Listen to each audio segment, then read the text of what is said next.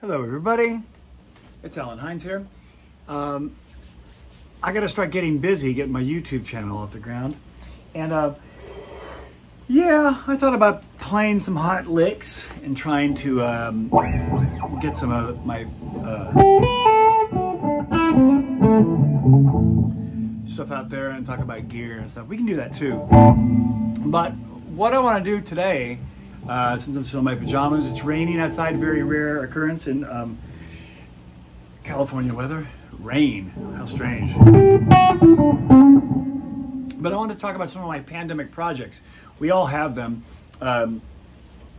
since the lockdown. Actually, I finished a CD right before the lockdown, so I'm pretty fortunate. I have a whole new batch of music that has now been mastered, and I'm really proud of this. It's my band, Matt Rohde and Travis Carlton and Donald Barrett. We have Mike Finnegan and Pat Bergeson and Lenny Castro, Rustin Serrata, Jimmy Johnson, some great players joining us, and I'm really proud of this, and that's going to come out once the world opens up some. But to keep preoccupied beyond that mastering, which we finally finished, one of my pandemic projects has been like working on guitars and putting mutts together and finding old kind of forgotten guitars and adopting them and making them into usable instruments. I find this really enjoyable to do. Now this guitar started off in a little store called Ventura Music, and it had been totally submerged in water, I think, for a while, because the pieces had come apart. They glued it back together. The wooden was swollen beyond the binding. It had this red finish, as you can see in the picture here, and I could chip it off with my finger. It would just like flake off. So I said, this might be a good candidate for refinishing. Should I send it off and pay lots of money for somebody else to do it? Why, when I can do it myself and I have all the time in the world? So I figured it's not a 59 Les Paul, it's a 79, and it's so it's not worth that much money, and so I couldn't think I could destroy the value too much. Some people might say that I did, but what the heck, I can always have it refinished correctly in the future. But what I did, I went to this place called Re-Ranch, which is a company in Texas that sells spray can paints based on the colors from Gibson and Fender back in the 60s and 50s.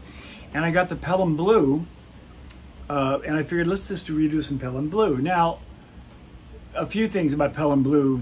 I think in like the early 60s, Gibson painted over a lot of their flawed SGs with a Pelham Blue. So I've mostly only seen Pelham Blue on old SGs, unless it was a new guitar. And the blue on the new guitars never quite look right because they're not green enough. The old guitars would yellow with a nitrocellulose lacquer, I assume, that just kind of patinaed and turned the finish like almost like a Sherwood green.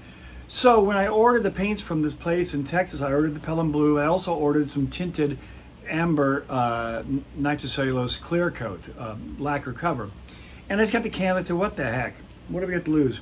So I stripped down the guitar, as you can see in these pictures, took everything off of them. I used a little straight like a matte knife blade, a real high steel, really thick steel, and just scraped off the paint. Used a razor blade in places, I guess, and got it down to where it was pretty smooth. Buffed it out a little bit. Used a little light sandpaper just to make sure it was got most of the lumps off of there. And then I just went outside, hung it up, and started spraying a combination of the blue and the tinted amber together, and it kind of came out kind of nice. It's a little bit darker blue than it would have been had I just used the regular the can by itself. Now, what you have to do when you do this kind of thing, now look, like I said, I wouldn't do this with a 59 or really valuable guitar, but this guitar is worth a few $1,000s, and I figured, what the heck, I'm going to enjoy playing it if it has a different vibe. So once I stripped it all down, I taped off where I could, like on the binding where it was straight. I typed it, and I'd let it. I didn't really worry about it on the front where it'd be really hard to try to tape that off. So I just sprayed over that too. I taped off of course I masked being taped off the fretboard so I didn't affect the ebony or the headstock. All the parts were off. And then I went out one afternoon and I sprayed it. I didn't even wait for the coat to dry. I just kind of sprayed about 4 or 5 until the can was gone. I used a whole can of this. And I have to say, it looks pretty good. Now, you paint the blue on first. I was combining that with the amber to get it kind of green colored. And then when you give it a day to dry, you can go in with this little straight edge razor blade, and you can kind of just trace along the, just leave about, a quarter of an inch sticking out that's just the length of the depth of the binding, and you just kind of scrape the top, and the paint will scrape right off. And that's how I got such a nice line on a lot of this guitar, you know. So it came out pretty darn good, considering it's just me doing it. So you spray that down, and then I let it dry for one day, and then I sprayed a few coats of clear coat, and it was just like a clear lacquer, and I sprayed that over the binding as well, because I wanted that actually cover the binding covered with that kind of tinted clear coat. And then it's buffing it out and putting it back together. And what you have is like, yeah, to a professional, you're going to see little places where I may have missed a little bit, but overall, it's a pretty cool looking Les Paul. And the main thing is it sounds awesome, this guitar does. This is just through a little AC drive into an old deluxe reverb.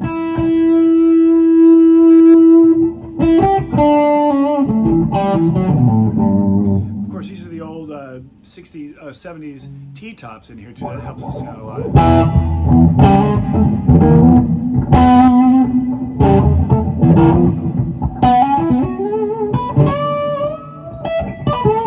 You could use a little fretwork, which is beyond my pay scale.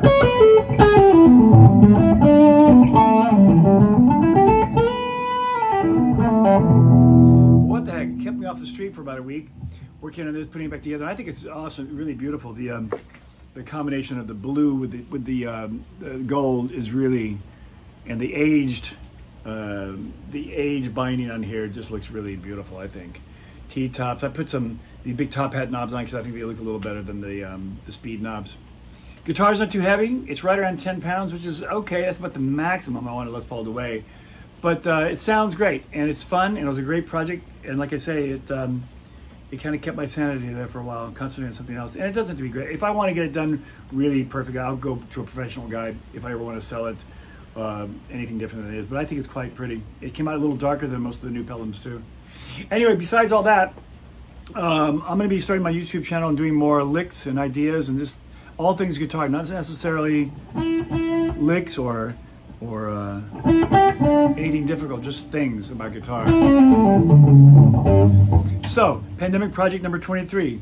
This goes in the line with my motor scooter I bought, my tomato garden, and I have several other guitars that we'll talk about at another time that were projects that I found. I found this guitar in a kind of a little store. It was for a couple $100. It was just the husk and the inlay, which is really beautifully done. Here's another guitar I just painted.